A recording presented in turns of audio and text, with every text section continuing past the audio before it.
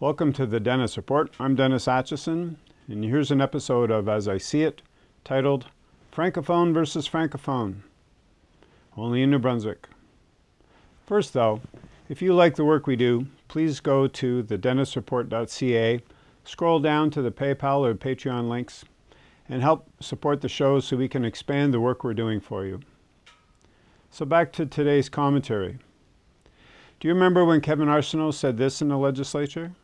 People's Alliance, the leader of the People's Alliance has been throwing around that New Brunswicker needs common sense. Words that we see written in this throne speech.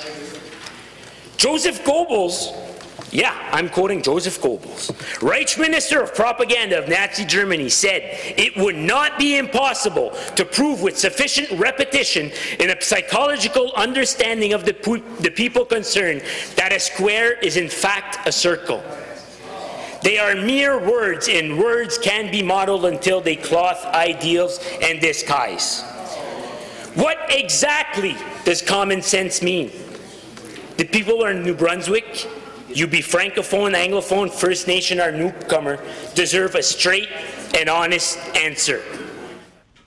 And do you remember how the media the next day, or the next time the legislature gathered, covered this way?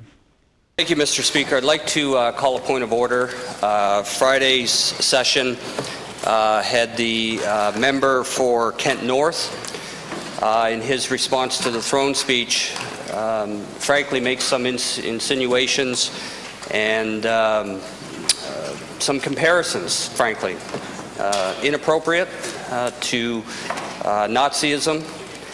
And I think for the dignity of this House and for the member's own dignity, I would ask him to withdraw those statements so we can move forward. And, you know, I understand heated debate, I understand emotional debate, but it's in my opinion and the opinion of our caucus that he certainly overstepped. And I'd like to call a point of order for him to withdraw those statements. And here's Mr. Arseneau's response. Merci, Monsieur le Président. Thank you, Mr. Speaker. No, I refuse to take back these words. It wasn't a comparison. It wasn't a comparison. Okay. But consider this. The media never showed you the rest of that legislature session, where a People's Alliance member stood up and she spoke with much passion about also being a Francophone and how those words from the Green Party made her feel. Here's some key clips from that speech. Raising two boys in today's society has always been our goal, to raise two young men with morals, the same morals that we were raised with. We have taught our boys to respect the thoughts and feelings of others. We have taught them to build people up, not tear them down. We have taught them compassion, honesty, integrity, a helping hand, and above all else, kindness.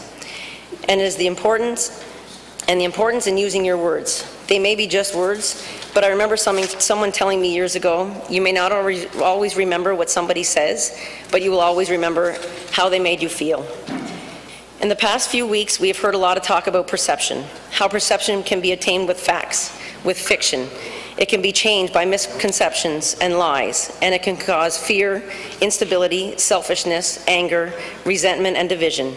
All of these things, although make great headlines, only serve to diminish us in the eyes of others.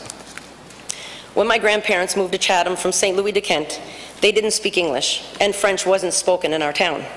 This set my uncles and aunts back in school, and of course bullied for not being able to speak English.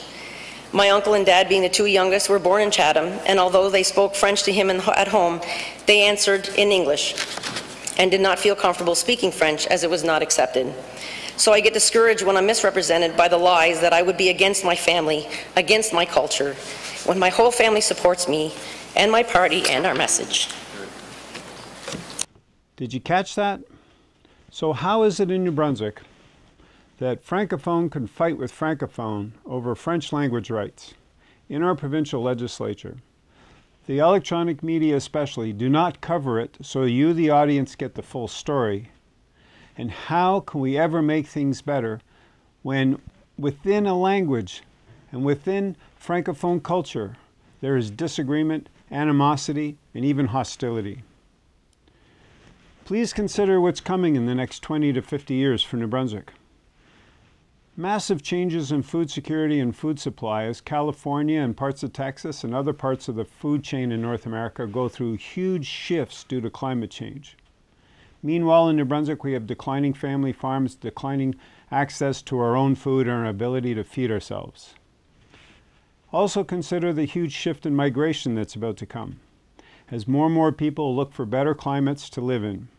That's in the next 20 to 50 years. Meanwhile, today in New Brunswick, we have a Francophone angry at another Francophone over a misconstrued understanding of their responsibilities in the legislature to take care of all of us. We cannot get at those bigger issues that are looming just on the horizon until we settle this disagreement and this dysfunction within our provincial narrative. And at the same time, as we do that healing work, we also have to get at taking care of our relationship with First Nations. Because if anyone had a complaint about how they've been treated by government, it's First Nations. Until we get that healing done, we will continue to stumble and be unprepared for what's to come. So in New Brunswick, can we get over the hump and actually do a politics of kindness, just as Ms. Conroy says? We'll put the full clip at the end for those that want to see the full speech, just in case you think I doctored it. Be good, have fun, love each other. There are still a few people, although getting fewer all the time, that can't or won't understand where we stand on bilingualism, and we have been asked or told to make our message very clear. So I will quote a great leader and former Premier, Louis Robichaud, with a passage bill in 1969 that gave 2 New Brunswick official languages, saying this: "The aim of this bill is the extension of rights for all of New Brunswickers. It is in no way diminishes rights now enjoyed by New Brunswickers. On an individual basis, it is the right of New Brunswickers to be and remain unilingual or to speak 2 or more languages. The objective is to ensure that no unilingual New Brunswicker finds himself at a disadvantage in participating in public life of the province. With respect to the civil service, while other qualifications being equal, I think this is a fair bill, and if all is treated fairly, implemented fairly and harmoniously, I believe it will lead to a much better understanding." End quote. This is more than totally reasonable and a very common sense approach to his equal opportunity program he created, and I can't help but notice how very familiar it sounds today and what we've been hearing the last few months from our party leader. And our leader has made this message very clear, yes, very clear, and we have continued to say this every single day. And yes, there still seems to be some hostility, anger, threats, hatred, but it certainly isn't coming from the Alliance Party. We have vowed to work shoulder to shoulder with our Francophones and Acadian people. We have vowed to work shoulder to shoulder with our Anglophone people so that bilingualism can be implemented fairly for all of New Brunswickers. And you can find this in every quote, in every response, in every interview. Our message says just that. Because I've worked for the government for 8 years with additional almost 20 years experience, and I can tell you from personal experience that we have swayed from Mr. Robichaud's goal. I can tell you we are getting there, and I cannot stress enough how the importance of unity and good communication is to achieve these goals.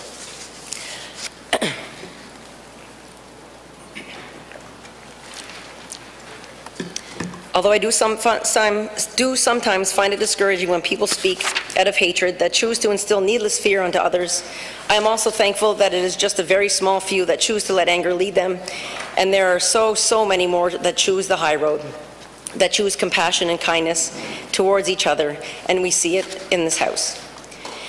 And it is this reason that I believe we will be able to overcome these challenges, for not only our sakes, but the sakes of our children.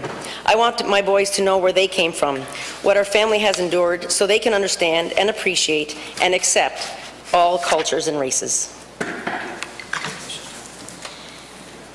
Climate change is most certainly on the rise and very real. The members of Fredericton South has spoken of a 12-year window for something that needs to be done, and I believe this to be true. We are at a pivotal time in our lives to make changes to ensure we improve the vast footprint we have left on this planet, and not to leave our mistakes and pass them on to our children and our grandchildren and those children behind them. Extreme and drastic weather that seems to be becoming our new normal, our decrease in water, our natural water, and increase in sea levels. It is very clear that we must act quickly and diligently to do our part towards our planet. We must work closely with our First Nation communities. We must keep the communication lines open and protect the rights of our Aboriginal people. The first and immediate course of action to help our province's environment is banning glyphosates. We are pleased the government has said it will provide an alternative to the federal carbon tax by building a province's coastal and green economies and finding other ways to meet emission targets. This is something we wish to explore further, and we would be willing to work in collaboration with the government to achieve. We support the appointment of a new legislative watchdog for science and climate change. If we truly want to do something to affect climate change, we must create a plan to reach zero emissions in an achievable time frame. We must be good stewards of the province's natural resources. This can be achieved by reducing the size and percentage of clear-cutting to balance the economic viability and environmental concerns. We believe that there must be a ban on glyphosate spraying on Crown lands. Shale gas and hydraulic fracking is a very controversial topic right now, and it is quite unsure how we should move ahead with this. It is no doubt that it will bring much needed revenues and jobs to our province and could dramatically improve our financial situation very easily. But we must be so careful and look at the environmental issues so we have a perfect understanding of all the consequences, if any, that this will have on our planet. We can't afford to use up our natural resources or harming our already unstable ecosystem. I personally appreciate all of these points, and our stance from the beginning is that we will be the voice of our people. And I have talked to people, and there have been many reaching out to me on the subject. So we will work hard. We will tour these sites, meet with all sides of the party, plus meet with the people of the communities and learn all we can about these processes, along with the studies that need to be done towards shale gas and the fracking process, so we can make a safe and responsible decision and to educate our people and our province. As well, we should be looking for new and innovative ways to power our province with new technology that does not use up all our natural resources. Une taxe carbone n'a rien à voir au changement. Carbon pricing has nothing to do with climate change. It's a bureaucratic tax, and the only thing it does is take more money from taxpayers' pockets.